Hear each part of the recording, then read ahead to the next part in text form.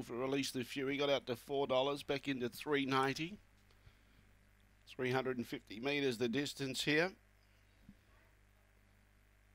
And they're starting to load away. Race 9, the City of Murray-Bridge Stake. Green light goes on. No more bets, thank you. We're set to go.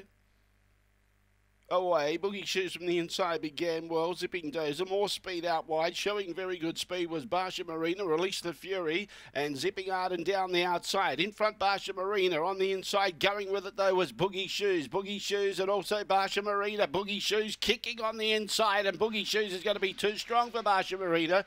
Release the Fury was third. Zipping Dozer was fourth, and Zipping Arden, the favourite, finished back in last placing, and the time was around 1950. Good gallop. Solid performance. Another one for Wendy Sebastian here. After Electra Giuseppe winning the previous.